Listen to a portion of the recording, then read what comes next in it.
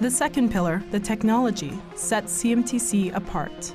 CMTC's Weapon Effects Simulation System, or WES, is a live simulation, meaning it is not a typical computerized simulation, but instead relies on real people in real combat situations to put it into effect.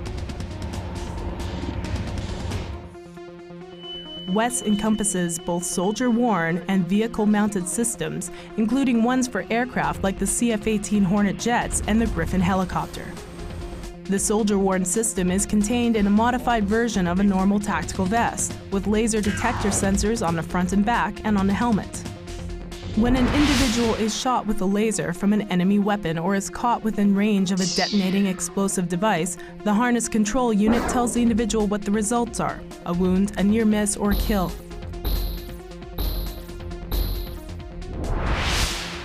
The offensive part of WES is a laser transmitter fastened to the soldier's weapons, up to and including the cannon of a Leopard tank.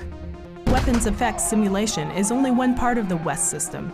Equally impressive is the system's ability to transmit data, with a global positioning system linked to a radio transmitter.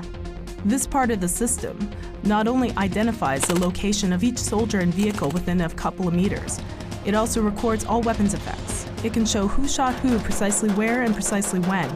It is the most objective means yet of telling how effective the training is, short of actual combat. CMTC can export this capability as well to both national and international venues to support unit and brigade training events.